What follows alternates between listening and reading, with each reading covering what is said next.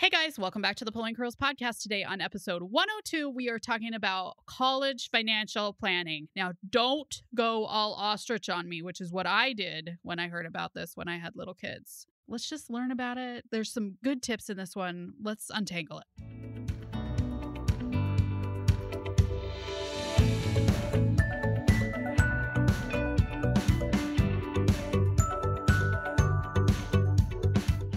I'm Erickson, the curly head behind the Pulling Curls podcast, where we untangle pregnancy, parenting, home, and even travel. We know there's no right answer for every family, but hopefully we can spark some ideas that will work for yours. Life's tangled, just like my hair.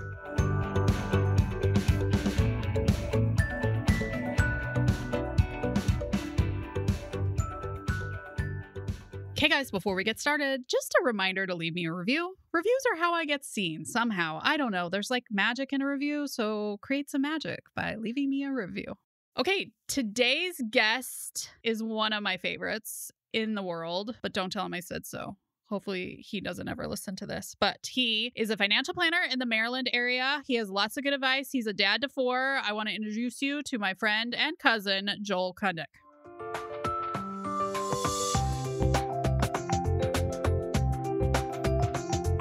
Are you overwhelmed by all there is to do around your house? As a new mom, I felt overwhelmed at every turn. Fortunately, I turned to systems to make a change. Whether it's mornings, dinner time, or even just to climb out of a pile of kids' clothes, my course Family Routines can save you. I hold your hand as we smooth out these rough patches, making every day easier so we can more easily handle when your preschooler tells you they can use their urine like a lightsaber. Parenting is always going to be a wild ride. Routines are just your seatbelt, and they can support you. Use coupon code UNTANGLED to save 15% at checkout. Link in the show notes.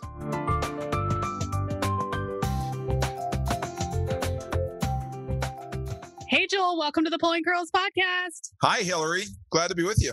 Yeah, this is so exciting. So Joel is my cousin and thinks he's smart about money. I think you actually know something about this topic, like most of the things that you talk about. You mean I think I know things about things? No, I'm saying I don't know anything about the other things that you can discuss. So yeah, so glad today you found we're going to talk about. We're going to talk about discharge and pregnancy today with Joel.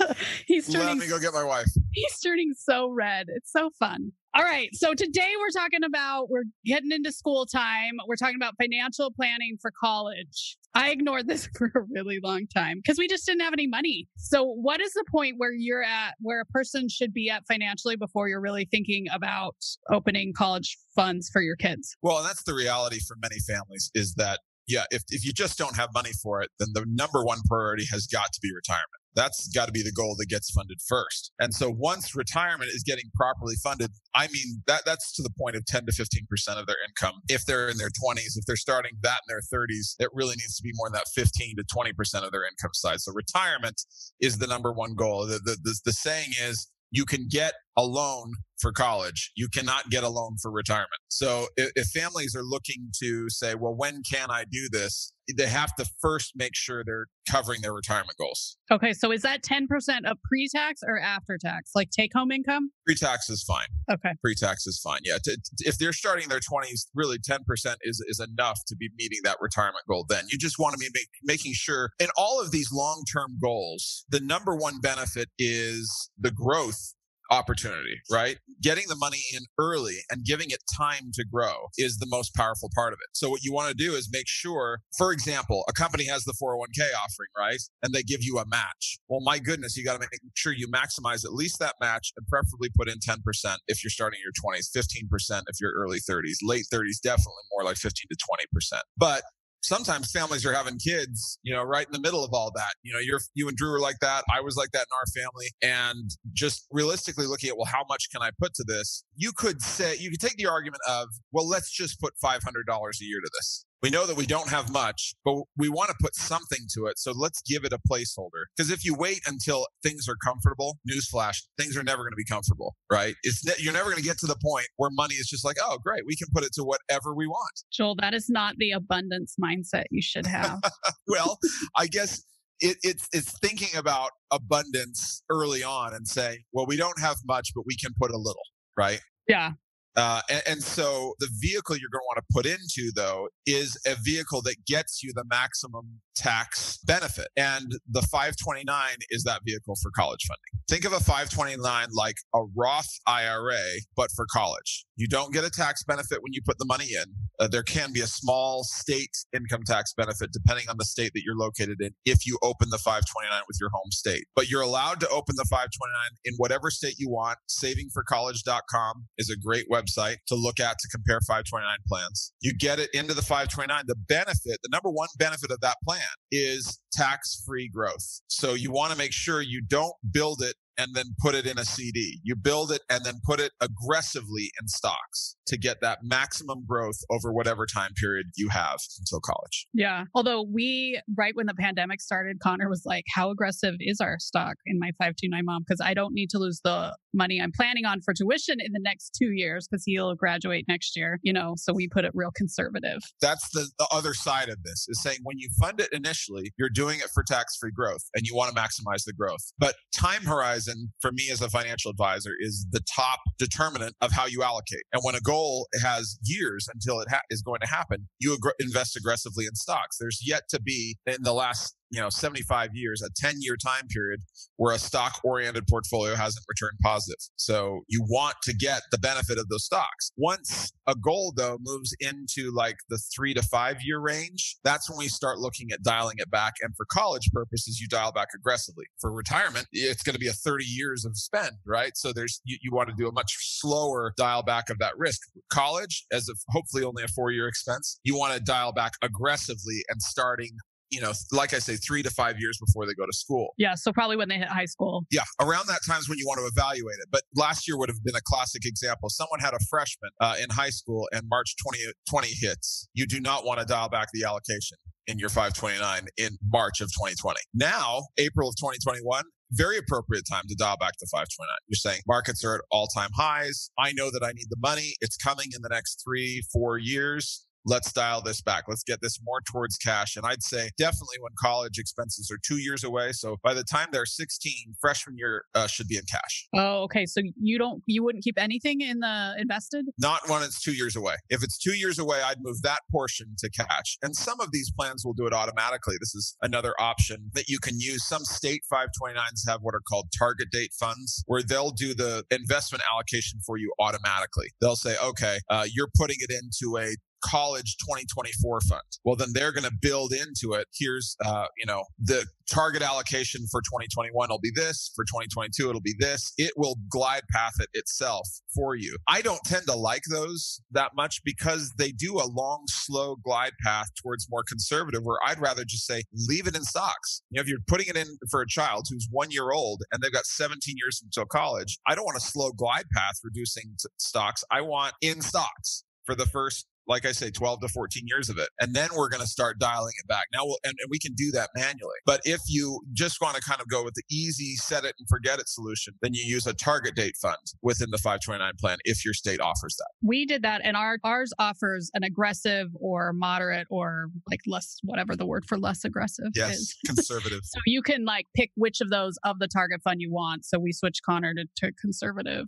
Very appropriate. Yep. As it gets closer. Yeah. Yeah. Because I also didn't have the bandwidth to like pick stocks for my kids every month, every time I stuck in. Yeah. And this is not something you would want to change every month. Think of college saving like any actually goal. It's helpful if families can think of this like a pension manager. And maybe they don't even know what a pension manager would think. But let me tell you what a pension manager would think. You invest for the objective. You don't invest based on today's Wall Street Journal headlines, right? You don't click on Yahoo Finance, see some article that says investors should, and go over to your 529 and make chaotic adjustments. Right? A lot of those articles are written to get clicks and views, not to give good strategic long-term advice. So we're investing for a goal. We invest it in an equity portfolio. And if your 529 has, like I'm in Maryland, Maryland has what's called a global equity index portfolio. And that's what I'll tell clients to go in for the first 12 years or so of their child's life. And then you dial it back to more conservative stuff from there. Okay. Now you worked with pretty rich people, right, Joel? All kinds. I have clients with a couple $100,000 and clients with $25 million. Undocumented migrant workers are coming to Joel. No. But you have mostly well-off people, right? Because poor people don't afford you like me. I'll be open to conversation anytime. But like, how are these people? Okay, so Joel, of the clientele that you have, which is kind of probably upper mid class, would that what you describe them? I'd say that, yeah. One of the phrases we use is a middle class millionaire, right? People who are saving toward that. They're just average people who are doing a great job saving. Okay, when would you average most of them start a college fund for their kids? Are they starting it at birth? The best time to start the college fund is at birth, and honestly, the best time to fund it is then. It's to fund it aggressively then. And some of the families I work with, they are not affording college, but they have grandparents who are interested in doing it. And if grandparents are interested in doing it, there's all kinds of options. A grandparent, I'll start at the far end of things, right? Let's say grandma and grandpa have plenty of money and have said, we want to help out with grandkids and we just don't know how. Well, you can front load a 529 with $75,000, and that would constitute 5 years of gifting from the grandparents. They're allowed to give $15,000 per year without any tax consequences. And for 529s, they can use 5 years of gifts all at once in a current year. So you can do $75,000, and that would basically cover any kind of education expense that the child's going to have if they decide to go, 4-year private. That is a lot of money, Joel. Yeah, so that's one end of the spectrum, right? And then I've got my clients who say, hey, look, grandma and grandpa are not interested. They've already funded my college. They've said these kids are on their own. So if you're looking to be able to cover in-state tuition for your child, I would start it at around $4,000 a year. If you want to be able to cover the full in-state tuition for your child, I'd do around $4,000 a year. You mean contribute $4,000 a year? Contribute. Because what are you aiming for a basic college education? Well, the difficulty is for the investments, I'd like them to earn about 8% per year for the first decade or so, right? And that's going to get me a double off of what I put in at the very beginning. But I know while the investments are hopefully inflating, college costs are inflating too. And I'd like to say that is going to end. We've seen certainly some trends towards not near as great of college inflation. I mean, we're reaching a breaking point, I think, as a country. I'm saying enough. We can't grow college costs at 5% per year indefinitely. Eventually, only, the uber wealthy will be able to afford college. So hopefully that slows, but college costs are inflating at the same time. I'm targeting somewhere around about $120,000 to $140,000 in that plan by the time the kid goes to college, if we're putting in $4,000 a year for 18 years. Oh, that's a lot of money, Joel. I will be really transparent to all of you people. My kids do not get that much money to go to college. They get like a little nest egg, and then they get to work at Chipotle the rest of their lives. And I think that's fine. I didn't get that much money to go to college. My kids are not getting that money to go to college. So I'm just kind of setting the bandwidth. I have clients, look, I've got all varieties. I've got clients who say, look, I paid for college myself. It taught me a lot of lessons. I do not want to fund college for my children. I've got clients who said, I want to give them $10,000. When they turn 18, they can use it as they choose to use it. If they want it to use it towards college, great. I've got other parents who say, I want to cover half of in-state tuition for 4 years. And others that say, I want to cover housing, but I want my kid to cover the tuition because I want them to be incentivized to get good grades so they can get a scholarship to cover their part if they want to. And then I've got parents that just say, hey, I just want to cover it all. Wherever they want to go, 4 years, in-state, out-of-state, private, whatever, and graduate degree, I want it all there in the 529. So I've really seen many versions of funding college. I think what's important actually for your listeners, most important for this conversation, is have the dialogue with your significant other. Talk about what you are planning to do. Because there's a lot of couples I talk with where the kids are 15 and they have never talked about what their thoughts are with college. And that's too late, honestly, to do any kind of goal planning. And maybe there wouldn't have been funds earlier. Maybe there would have been. But I know when we have early conversations and we get on the same page as a couple as to what we want to do for college, then we can do a better job planning for it. Yeah, I really agree with that one because I think a lot of times you come in with separate ideas. Like my parents paid everything. My parents didn't pay much. My parents paid tuition and they'd throw me a 20 every now and then. But I also went to a church school and it was super, super cheap. Like my kids, I'm like, well, if you go there, you gonna have money. Right. Well, and that can set the expectations a little bit skewed, right? Sometimes where parents went to a very inexpensive school, their expectation can be for their kids, we want you to go to an inexpensive school. And there can be pressures applied in that regard. If it's a church school to, live life a certain way, that we start bundling college and lifestyle choices together, it can get very messy. So I think it's good for couples to be on the same page. Then that as the children get older, I really think it's important to involve the child once they reach high school age. I have friends and family who their parents did not talk about how college was going to be covered until summer after senior year. And that just puts the child in a very uncertain place, certainly well in advance of where the child is looking at where they want to go to school. There should have been a conversation between mom, dad, and child to say, we love you.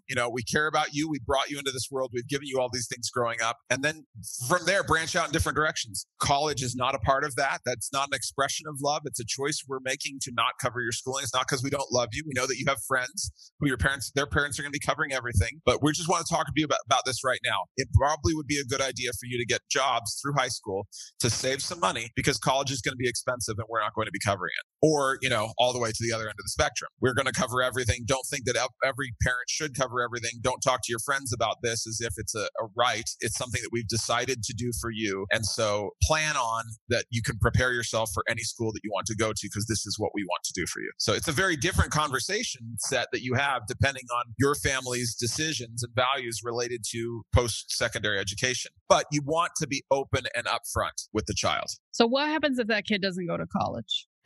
Good question. So, for the college funding, what you have to be mindful of is that the 529 can only be used for education. It grows tax-free, but if you take the money out of the 529 and spend it on anything else other than education, and I guess I should define what education is there. It's tuition. It's housing if they're a full-time student, but not housing if they're less than a full-time student. It can include a computer. It includes books. But tuition can be very broad category. They decide to go to cosmetology school. It works. They decide to, get an apprenticeship to become a plumber. You can use a 529 for those things. They decide to get continuing education of some kind. I have to do that for my certified financial planner designation. I would be able to use money from a 529 for that. The other thing that you can think of is if you have multiple children, you can retitle a 529 to the name of one of your other kids. It doesn't have to all go towards the kid that you initially named.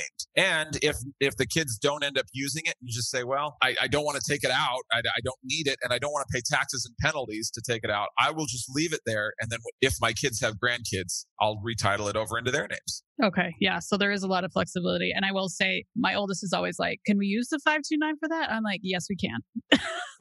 You can use it for a lot. Yeah. It's pretty broad. And it's okay to have a period of not deciding. I just talked with a client's adult child the other day who took a couple years off school. He's now in his early to mid 20s, and now he's going back to college. And so, just because a child doesn't decide to be linear like most of the other kids and choose 18 straight off to school, that's okay. There's other things. I should also say, if you end up having grandchildren, they recently opened up 529s to be able to be used for K through 12 private schools. So you can use up to $10,000 of a distribution from a 529 to cover K through 12. So then inevitably I have clients say to me, oh, well, I'm thinking of sending my child to private high school. Should I use the 529 for that? And my answer generally is, if you want to cover college for your child, let's continue growing this. The number one benefit of the 529 is tax-free growth. Don't start thinking now what you can take it out for. Have it oriented towards growing still. Well, or if they're a newborn, you could be like, I want to save for 8 years of forever, I guess. Yeah. You could. Yeah. I mean, you could orient it towards just saying, like, for example, I want to send them to a private high school. So I'm just going to save extra in it in the early years and then I'm going to take money out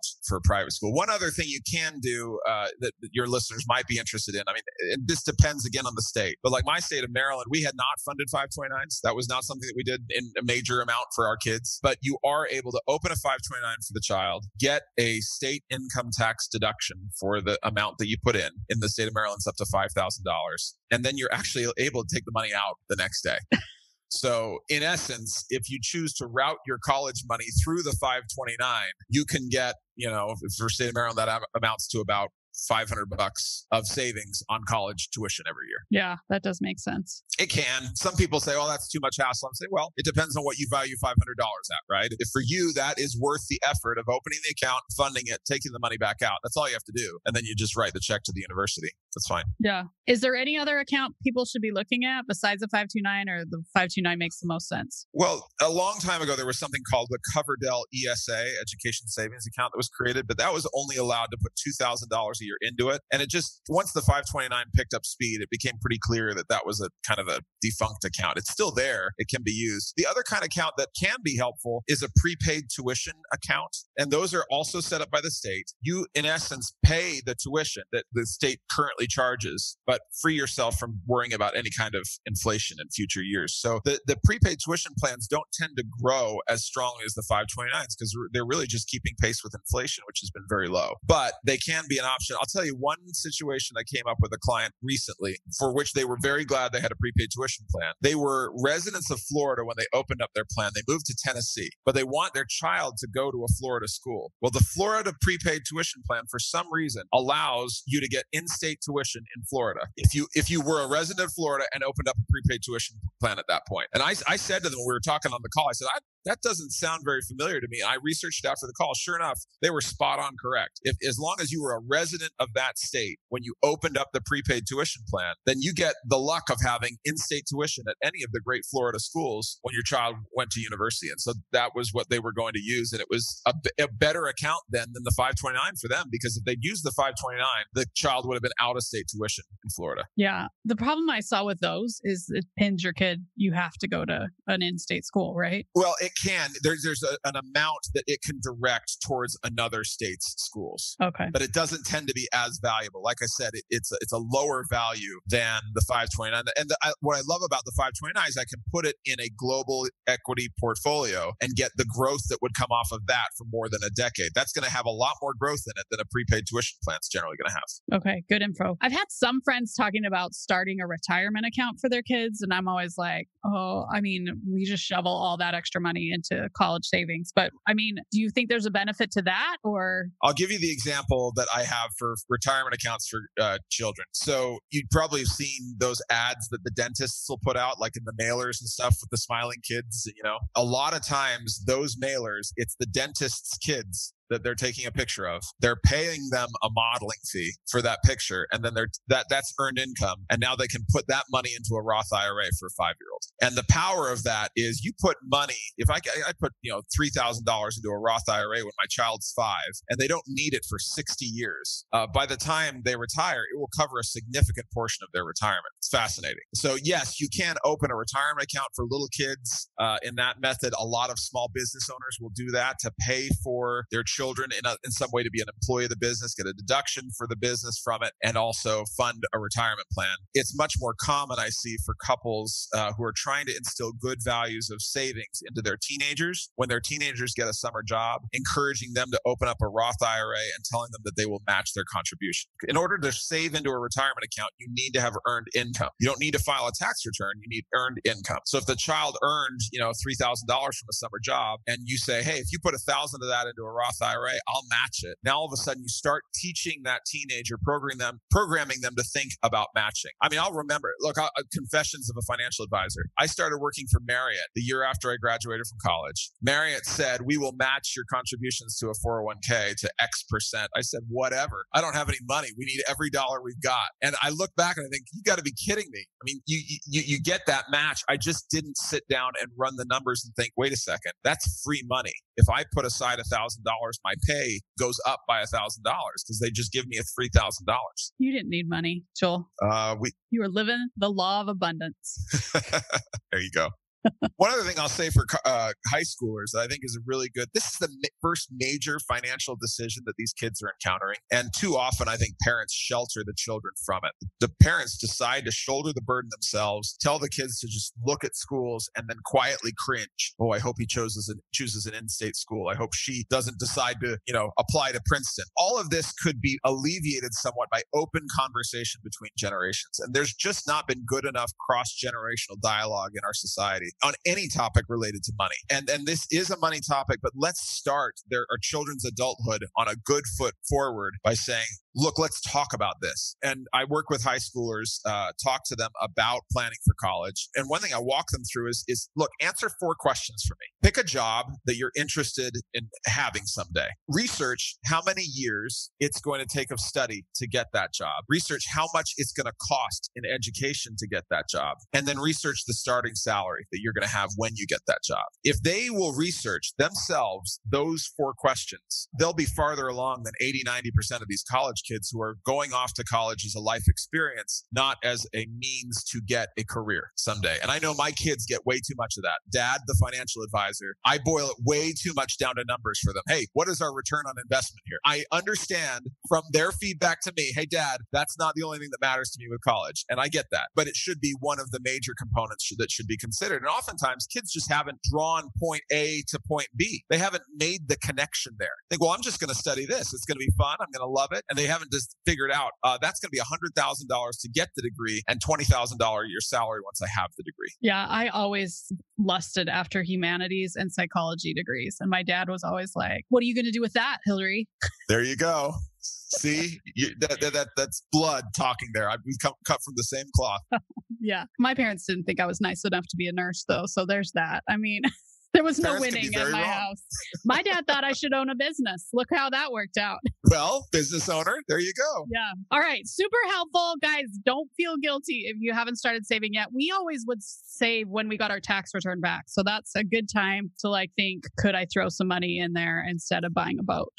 Yeah, another good time to do it is if you get a raise, right? If someone gets a raise and it's 3%, deciding, hey, before our first paycheck of getting that raise, we're going to start putting $20 a paycheck into a 529. It really, while I say the best time to start is, birth, the next best time to start is today. Yeah. Right? Figure out what you can do, start there, bring it up in increments over time, and you'll be surprised. Those small differences, those small steps over time can make a huge difference. And they can make a huge difference for your kid. Because if your kid has $5,000 of a boost up, that is still $5,000 of a boost up versus the kid who doesn't. It's a big difference. And the one other thing I'll say, this is another of those practical, it doesn't seem like a financial advisor tips. It seems a little bit too basic, but you'll be surprised how many people have not mapped out the years that their kids are going to be in college, right? They've not mapped out, I'm going to have 1 tuition for the first 2 years. Then I'm going to have 2 tuitions for the next 5 years. And then I'm going to go back. Oh my goodness. That's the point at which I need to worry. So sometimes I'll see parents get all excited when their oldest becomes a freshman. Yay, we can pull from the 529. And then they realize 3 years later, wait a second, it would have been much better to pull from the 529 now because we got, the double barrel years is what we call